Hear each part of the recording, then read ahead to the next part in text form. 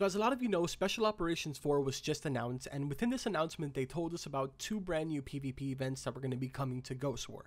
As we all know, the number one thing throughout the entire community that has been requested about this game is a Battle Royale mode. Of course, the developers of the game have already came out and said that unfortunately the system was not built to create a game of that size, with that many people playing all in one world.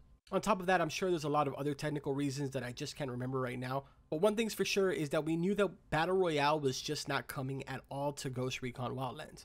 But it seems to compensate for that, they've introduced a brand new PvP event, which I'm pretty sure that if it's going to be done the way that I think it's going to be done, it's probably going to satisfy a lot of people. So in the background right now, I'm going to show you guys the card and the description that it has. I'm going to go ahead and read it for you right now. It says, armed with only pistols, you have to move fast to seize better weapons from chests scattered across the map. Now, if you guys watched my previous patch notes video, you'll know that when I read this, I was reading it live and I was reading it for the very first time. So when I processed in my mind, I didn't want to say Battle Royale, because I didn't want to mislead anybody to think that that's what it said that was coming. Now, I posted this on Twitter and I asked a lot of people to see what they thought and what they understood of what was being said here.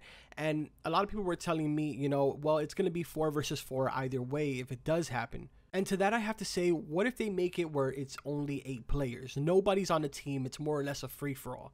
I feel like that would really satisfy a lot of people in the Battle Royale and asking for constant Battle Royales. Sadly, of course, it would just be an event, so unfortunately it would have to leave at some point. I don't know, I just really wanted to bring this to the attention to you guys because I don't feel like a lot of people actually caught up on this when I did say it in the patch notes video.